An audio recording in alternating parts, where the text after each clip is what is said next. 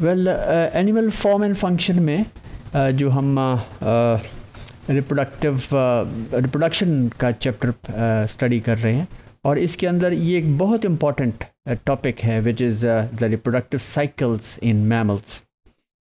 तो reproductive cycle से क्या मुराद है? पहली तो बात यह है व्हाट डज साइकिल मीन्स। तो कोई भी एक इवेंट जब एक स्टिपुलेटेड टाइम पीरियड में बार बार आए उसे हम साइकिल कहते हैं, और उसके अंदर कुछ फिर पीरियड्स हो सकते हैं।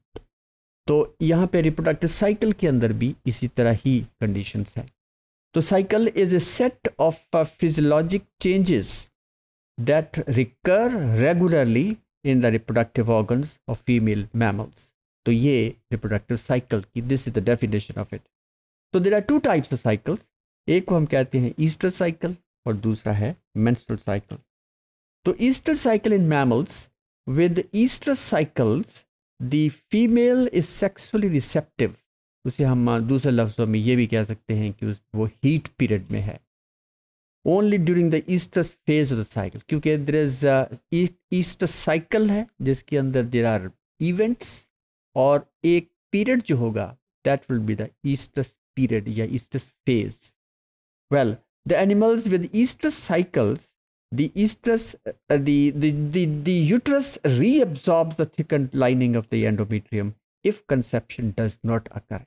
अगर conception हो गई है, अगर pregnancy हो गई है, तो फिर ये ईस्टर साइकिल फिर इवेंट्स नहीं वो बंद हो जाते हैं, ईस्टर साइकिल बंद हो जाता है या स्टॉप हो जाता है, और ये एंडोमीट्रियम जो है वो फिर रीअब्जॉर्ब नहीं होती। लेकिन अगर फर्टिलाइजेशन हो गई है तो फिर ये प्रेगनेंसी हो गई तो फिर ये स्टॉप हो जाता है, लेकिन अगर प्रेगनेंसी नहीं है तो ये रीअब्जॉर्ब हो जाता है और ये साइकिल ये दोबारा स्टार्ट हो सकता है। तो बोवीन जो रिप्रोडक्टिव साइकिल है यानी ईस्ट्रस साइकिल, तो इसे हम डिवाइड कर सकते हैं, that is in प्रोईस्ट्रस which x tends for 3 days, और oestrus which is the actual heat period that x tends for 1 day, और मेटीस्ट्रस that extends for 2 days, और बकिया जो है that is it is all डाईस्ट्रस।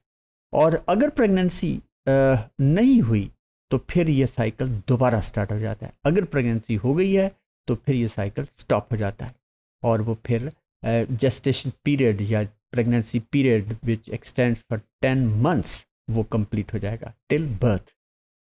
Well, in dogs, the Easter cycle typically occurs twice a year, with उसी तरह proestrus, estrus, metestrus and diestrus, और इसकी ये मुख्तलिफ उनका that is duration है, that is 4 to 20 days, then 4 to 13 days estrus होता है, metestrus 2 to 3 months होता है, और diestrus जो है वो 3 months से 5 months तक होता है। Well, the frequency and the length of estrus phase varies.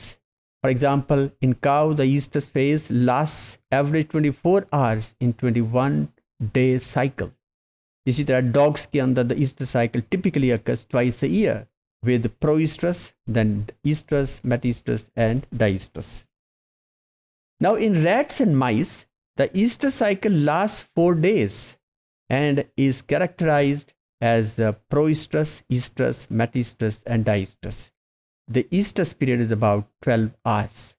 So this is the estrus that is a cycle. Now next is the menstrual cycle. So adult female mammals without estrus cycle have menstrual cycle. यानी तमाम mammals के अंदर reproductive cycle होते हैं। तो कुछ mammals ऐसे हैं जिसके अंदर ये heat period आता है या जिसे हम estrus period कहते हैं, और बकिया जो mammals हैं जो उनके अंदर ईस्टर साइकिल नहीं होता, दे experience menstrual cycle. Now in these mammals uterus shades the थिकन्ड inner portion, inner lining which is endometrium along with blood and mucosal tissue through the vaginal opening if conception does not occur, या conception या दूसरे लफ्जों में if pregnancy does not occur। तो ये जो cycle है menstrual cycle, जैसे human के अंदर there are about 28 days। Now, in adult human females, the menstrual cycle is of 28 days, and the menstrual period that averages about 5 days. Now, menstruation in mammals, other than human, they occur in primates. In primates, which is the primata जो order है, उस तरह primates जिसके अंदर apes हैं और monkeys होते हैं, और जिनके अंदर फिर चिंपैंजी और गिबन वगैरह है. तो ape क्या है?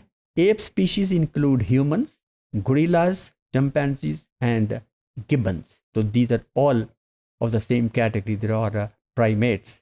इसी तरह monkey भी primates है, लेकिन monkey species के अंदर they include baboons, then macaques and then marmosets. तो ये भी monkeys की types हैं.